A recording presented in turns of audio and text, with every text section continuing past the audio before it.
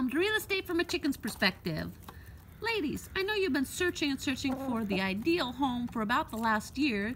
You put in offers and just haven't been successful in securing those homes. So what are you to do, especially in light of so many qualified buyers and so little inventory? Anywhere from 1.5 to 3 months worth of inventory, while a balanced market is 6 months of inventory.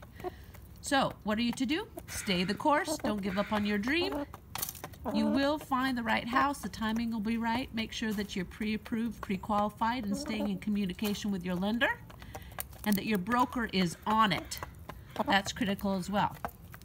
So we'll see you next time, hopefully in your new home, on Real Estate from a Chicken's Perspective.